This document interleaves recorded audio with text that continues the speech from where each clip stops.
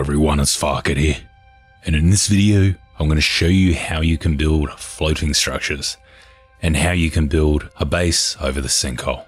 Now this wasn't actually discovered by me, it was discovered by Zoso. He messaged me on Discord.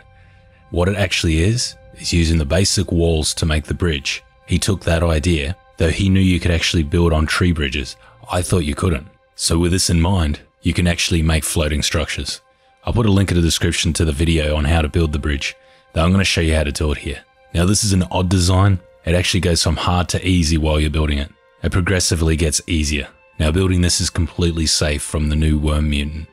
He can't reach it, providing you build it out far enough. But you don't have to build out far. Is it expensive? Well, not really, considering how safe it is, because you don't have to worry about defenses and all that sort of stuff. And is it realistic? God no. It's floating in the air. I suppose you could have zip lines going out all across the sinkhole to make it look like it's been suspended by ropes. But apart from that, it's not realistic at all. Though, let's get into it. Now the hardest part is trying to get the basic walls level with the sinkhole. And the best way I found is with the simple stairs. Though if you build it too close to the sinkhole, you won't be able to attach the basic wall to it. It just won't want to work. I'm not sure why this happens, but it does.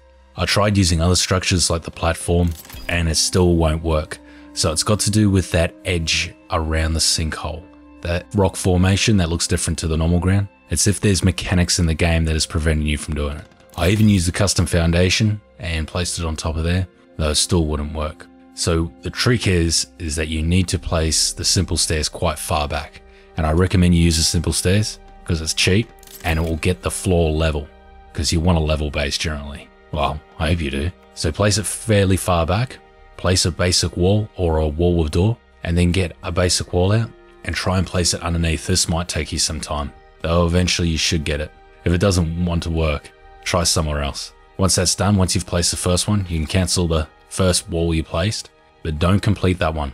If you complete it, when you place the next one, it will place on an angle and it will look funny. And it also won't be flat, so you won't be able to take log carts or anything on it. So you go right up to the edge. I like to go up to the corner, then place the basic wall, and then build it. So don't complete it. Always place the second one, then you can build the first one. Now, I fell here. Also keep in mind, it is very easy to fall off this thing. It's not so bad, though if I fell over the sinkhole, it would be quite bad. So take your time with this. A trick I learned doing the bridge in the other video was to look down at your feet as you're walking towards the edge, and go until you can't go any further and you've stopped moving. Because if you're on an edge, you'll actually roll. You'll start to slip, and you don't want that because you will eventually fall off if you stand there long enough. So you just keep building it out. Take your time with this, don't rush it, because if you do fall off, it's not going to be good. About here's pretty good, I think. I went out this far and the worms couldn't get me, so it's all good. So I've gone out far enough. So what I do is I get the basic wall and attach it to the sides. It seems you can only go 3 wide on this unless you built another basic wall bridge out here, which I don't recommend because that's going to be expensive. So it's going to be a fairly narrow house, though you can go as long as you want. Now what I learned from this, placing all these pieces, is that you don't have to complete them all. You can actually save yourself a lot of logs. I don't have any recommendations as to what is the best way to do it, because if you miss some, you might end up falling through, which I did once. So it might be best to just complete them all if you're unsure, though it will cost you more logs. It's 5 logs a pop. While it's not that expensive, you have to cart them out here, and that takes time. And here is when I actually fell off because I wasn't looking at my feet. So be careful with this.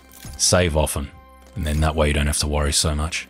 In this instance, I tested out what it was like to miss some pieces, and it actually works out fine. You could actually do it like a checkerboard. That's how I'd recommend, like a chessboard. Though that's the best way to save. You'll have a lot of holes in your floor.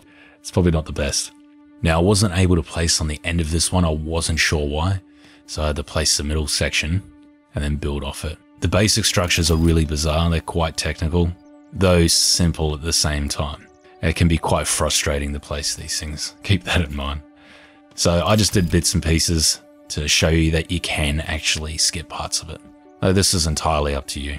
Once you've done it all and you're happy with the length you've got, you want to go pretty long, otherwise you will get a very small house. So you attach the tree bridge to one end and go to the other end. Place the blueprint and then build the tree bridge. Then I'm going to do the next one. Same thing again. Place it and connect it all up. And there you go. Once that's done, you can go one of two ways. You can use rock walls or you can use custom walls. Now this is how you do rock walls, but I decided to go with custom walls because it just looked better and I had a design in mind and it actually worked out pretty well. So you place on the 4 corners and complete them all. And then you get out the custom floor and you attach it manually because you can't do it automatic. Go around and piece it all together and it's done. So you can complete that and you're set. Now I'm going to clear this and I'm going to show the idea I had. And it gave me a lot of extra room to build, so it's probably a better idea. So just place a single log from the custom wall on each corner. Custom walls are quite difficult to place a single pillar. They don't often want to actually do what you want them to do. They're rogue buildings. So once they're all built, should only cost you 4 logs to do this. Keep in mind you can make it as big as you want this thing. The further you go out, obviously it's going to be more expensive that you have a bigger house. But this size is plenty enough. You can fit everything in this. So that works out pretty well. So I'm going to complete that. I'm going to get a hole cutter, and this is why I went this method. I'm going to cut a hole in the middle, roughly. Then I'm going to get a basic wall out, place it, and then place another one aiming up. Now I had to place 2 on the bottom for it to work. And then I'm going to attach a tree bridge here. If I go further, it's going to be too long, and I'll hit my head on the roof. So this is good enough. So I can cancel those 2 pieces. I no longer need them. And I can get up there very easy. I have to jump at the end. Also, there's a bit of a gap. I'm a little bit worried about that. Start building the house. Just placing a custom wall around and throwing in some windows.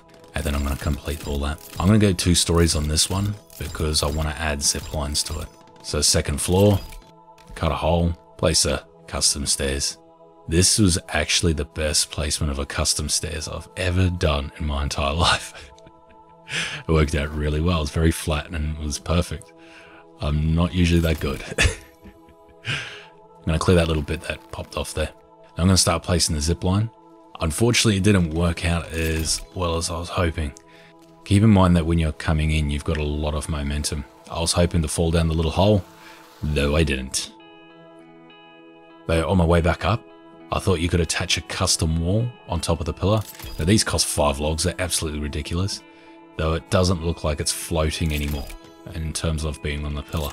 So, I don't know. Just a little addition I thought was good, though it's expensive. So I decided to do it again.